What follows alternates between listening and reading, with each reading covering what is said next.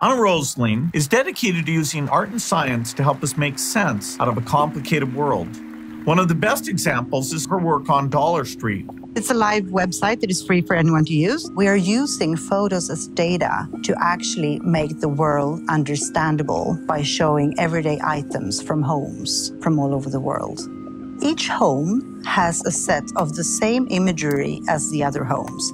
So it's about 150 things in each home we try to capture in the same way. The houses are organized along a street where you have the poorest to the left and the richest to the right.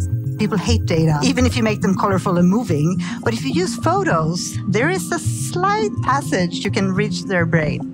One of the reasons I started Dollar Street was because I was so fed up by people talking about people being poor, that was their culture, that was the way they wanted to live, and we should not interfere. Thanks to her efforts, we're able to see ourselves and others more clearly. In the long run, I'm hoping that Dollar Street will be included in all school education all over the world, so school kids get to understand the world around them. It's so eye-opening, and it's valuable to see what's going on at these different income levels, what life is like. With Dollar Street, I think you can actually change the way people see the world, and I think that is the most powerful thing.